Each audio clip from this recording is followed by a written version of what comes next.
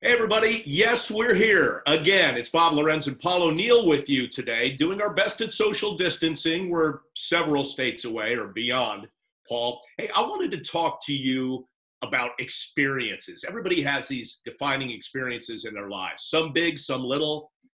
And everybody Yankees fan knows, we'll get to your baseball career in a minute, you like to eat. It's close to your heart. Food is close to your gut as well. I mean that in a good way. You don't really have a gut. But anyway, let's talk about your tastiest or biggest go-to ballpark foods. What do you got? You know, looking back at when I was playing, some of the spreads were the same in every city. I was a big Mexican guy, so going down to Texas and Arlington, they always had a great spread of pure Tex-Mex food. Believe it or not, the last day in Boston was always good. We had Boston cream pie, lobster tails. The only thing about Boston was the locker room was so small that there's nothing like, you know, enjoying a lobster tail and some Boston cream pie with some hairy dude in a towel walking right by you, you know? It didn't go together, but those two come to mind. It's like when you go to a party and there's no place to put your drink and your food and you're trying to eat, and it's just this small area, right?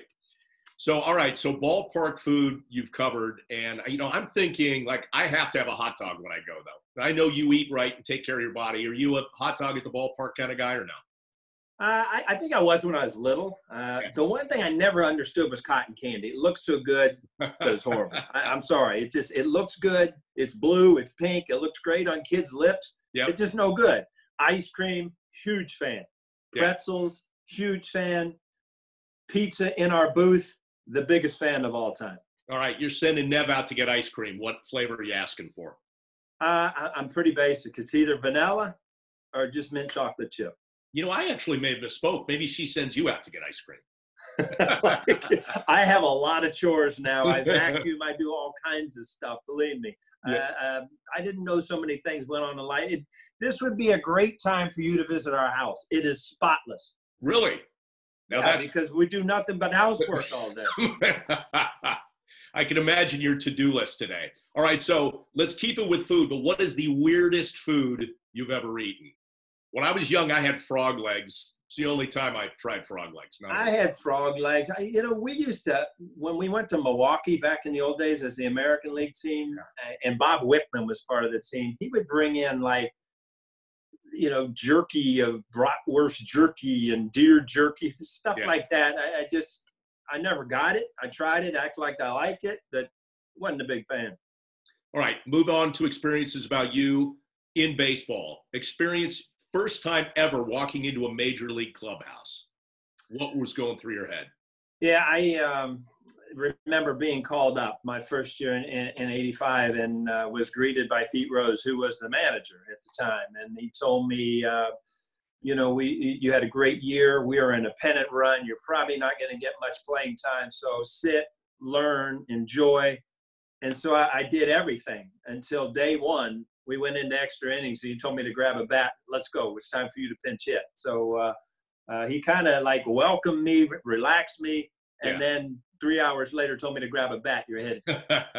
Love it. Now, it's different walking into an all-star clubhouse because it's not all guys you know. It's not your buddies, but it is your peers. It is guys you obviously have a lot of respect for. How were you in an all-star clubhouse? I'm guessing you did walk in like, hey, everybody, it's Paul O'Neill. It's funny. You do kind of peek around. And it's funny because the first one you go to, you are kind of starstruck because there's some guys you look around, and at the time, my first all-star game, I look back, it was in Toronto, and Cal Ripken Jr. and Andre Dawson and guys that are there every single year. It's just another day. But, you know, as a young kid that makes it for the first time, you do kind of look around and see, you know, what the stars do. Now, part of those all-star experiences, everybody signs for each other, jerseys, balls, that kind of thing. Is there anybody you ever kind of were intimidated by? Like, I really, really would love his autograph or to meet him, but I'm a little nervous meeting him. Not players-wise that you were playing with at the time.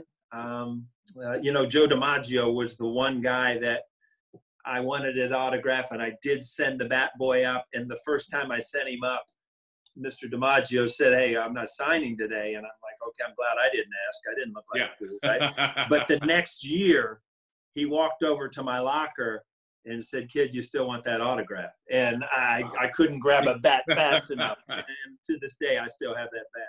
I had one Joe D moment. I was covering the All-Star game in San Diego years ago, and they played an actual like old timers game then. Uh-huh. And I was standing there just watching it as a member of the media, and I turned to my right, and Joe D was standing there. Typical Joe D, full suit. I was going to say, did he have the suit and tie on? Yeah. And that was one of those like, whoa moments, you know? It's Joe D. It's not just anybody.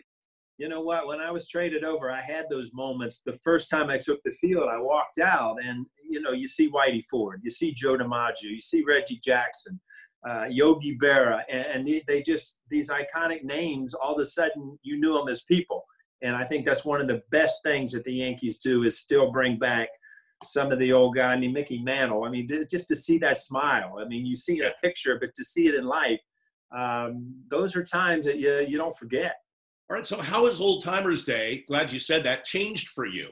Like from the first time you went to now where we've got a mic and an earpiece on you and you're running around and hoping you get a groove fastball.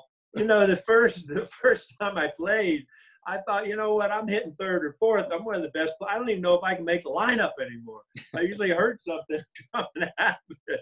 So I'm much more at home in the Old Timers Day now than I was when I was younger, believe me. But there's a problem here because it seems like over the past couple of years, David Cohn has been, I don't want to say dodging you, but intentionally sending up sort of pitching assassins to get you out. Like I think Nelly, all of a sudden you think you're getting a pitch from your Yes Network colleague in David Cohn. Oh, and there's Jeff Nelson throwing heat at you.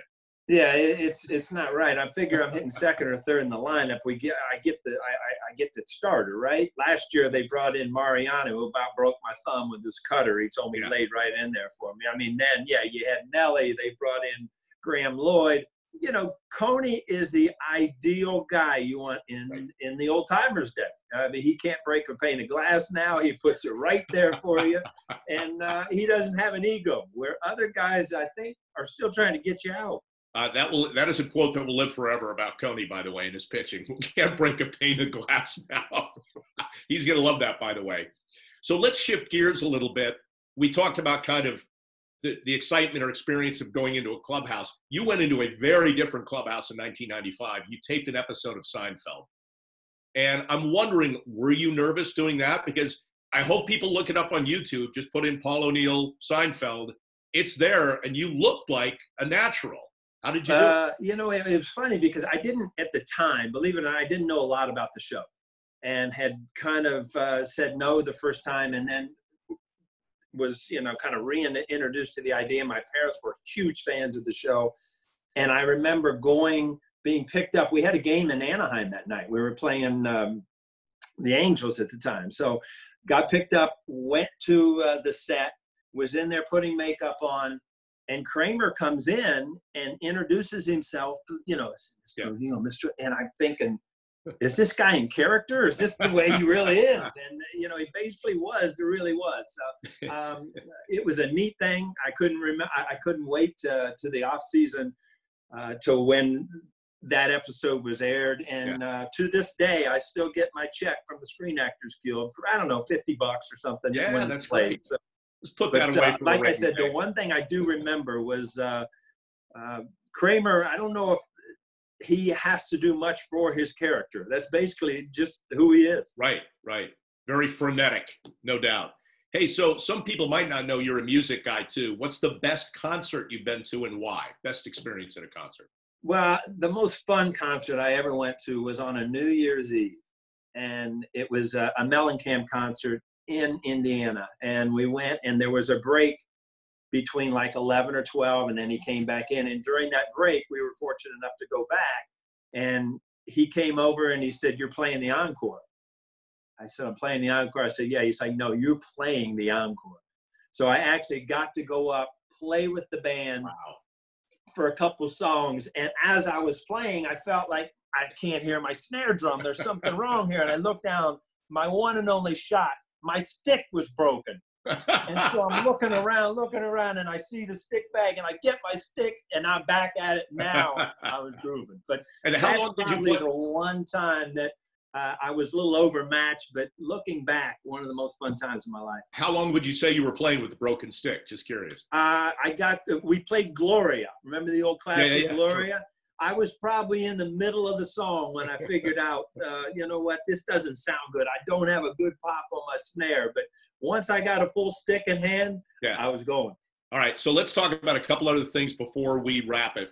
Most scared or scary experience you've ever had? I can tell you probably for me thinking about it, I like roller coasters, but I was on one at, I believe it was Six Flags in Massachusetts, and it's one of the ones that starts by going up, up, up, up, up, and I hate looking up into the sky like that. I need perspective of the ground, but on the left, it was a river. So I'm just thinking, if this thing plummets, we're just falling into the water. So that was one of those, like, I just told my daughter, I'm just looking. I'm going to top this just because it's so recent in my mind. Yeah. As I'm doing my vacuuming 2 days ago, 2 days ago, right? I have my AirPods in and I hear my wife screaming. So I think she broke something or something really bad happened. So I throw down the stuff, I go running in, and all of a sudden I stop. An iguana. You know what an iguana is? Sure, yeah. Had run in through the front door, 5 feet long. It looked like a miniature dinosaur. Yeah, yeah. So she's screaming. It scared me. I'm screaming. I'm firing towels, blankets, everything. So I tell you what, it ended up, we lassoed it. We got it out, got it outside. But I'm telling you, you run out of your bedroom and you see a little dinosaur looking at you, it catches your attention. Wait a minute. How did you grab it? How did you lasso it? How did you? I went and grabbed every towel I had in the bathroom and just fired it on top of it, hoping that the thing knew that I was going to try to be a friend and get him back outside. Yeah. But talk about just a prehistoric looking thing. When you run out of the bedroom, it's like, that thing's not supposed to be there. Was it like squirming around and stuff while you were carrying it out? I think my wife's shrill screams put it in shock. Put it into a state of shock. Oh my God. It was catatonic. Only in Florida do you pull in your Amazon box because you have everything delivered, and an iguana runs in the house, right? All right. So obviously, when we put this up, and I tweet about it later, it's just going to say, "Wait for the iguana." That's what my headline is going to be when we do. I will post a picture of this beauty. It's not a little tiny lizard now. Yeah. Oh no. I'm telling you what. Yeah. Yeah. It's please a baby do. T-Rex. Bring the terror to every one of our listeners and viewers. Paul, great stuff. Want to remind our viewers, keep doing what you're doing in terms of self-quarantining, social distancing, etc. You can always send us emails at Yes Network, not emails, but at Yes Network, hashtag it Yes Mailbag. And then how about this, Paul? You'll be part of a show we're doing tonight at 7 o'clock on Yes, right after the Michael K. Show, a compilation of the Yes, We're Here like we're doing right now. So we're trying to hit as many viewers as possible and keep them engaged. You know what? If that's a highlight show, Bob, you and I might not be on it much. I'm just throwing that out there. Wait, what? All right, Paul, good seeing you. Talk to you soon. All right. Hope you're well.